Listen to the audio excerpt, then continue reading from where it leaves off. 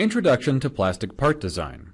The process of designing plastic parts can be broken down into steps, with decisions that must be made as the designer goes through these steps. In the following units, we'll review basic design factors, considerations, and a brief comment about their significance to part function, cost, and reliability. This chart shows a typical process flow for designing plastic parts.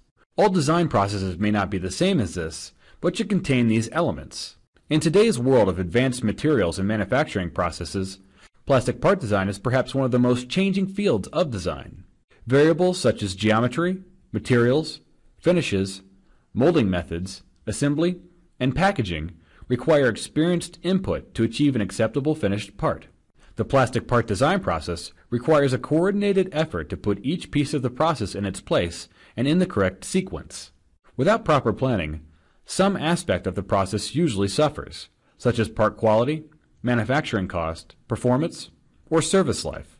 An organized team of qualified individuals representing the full spectrum of disciplines involved in the development will prevent tooling and manufacturing design flaws.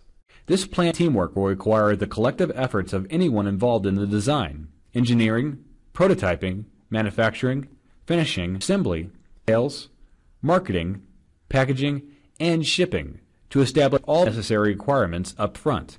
This avoids the costly and time-consuming occurrence of having to take corrective actions after the tool is in production and parts are in order, or worse yet, having to consider a product recall. Departments working together will have increased awareness and understanding of how their decisions affect other functions of the system. In this course, we will be focusing on plastic part design for injection molding.